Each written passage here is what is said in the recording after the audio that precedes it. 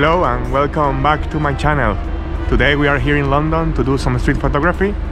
Normally I use a Pentax MX SLR, so that's my camera of choice, but at the moment it's being repaired, so I'm using today this Yashica 35cc that a friend lent me very kindly. I'm using Kodak TriX today as well, so come along with me and let's see what we find. It's a winter day here in London, so it's a bit cold, but at least it's sunny, so let's see what we can find, and I will show you and share with you some tips along the way.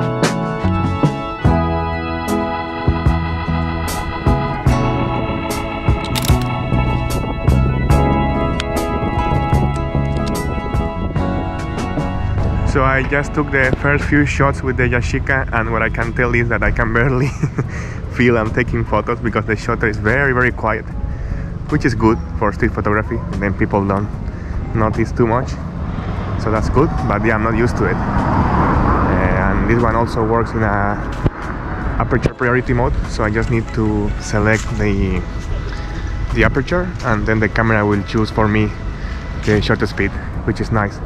Normally I take photos with the full manual mode.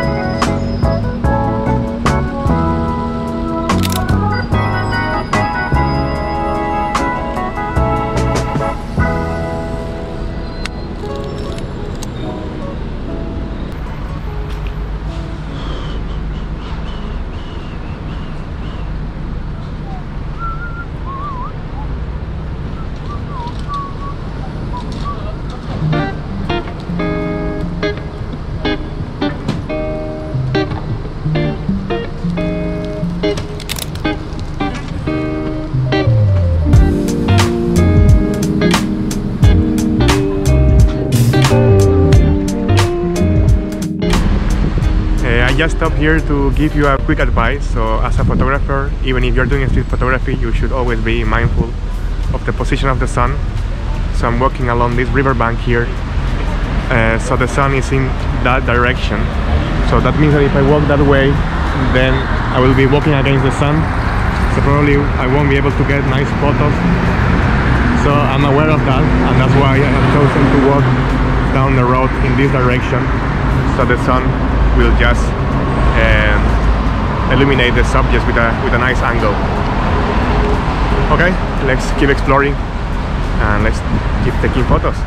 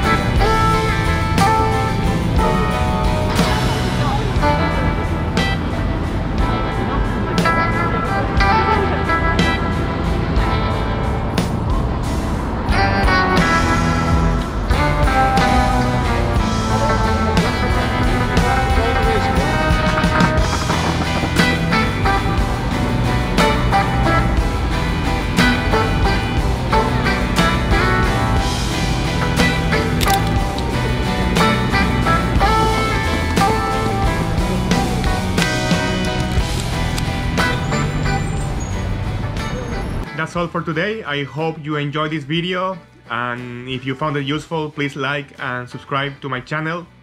I recently also published my first photobook, so you can check the link down below to get your own, and I'm sure that it will serve you as a fantastic inspiration for making your own photobook and also as an inspiration for your street photography.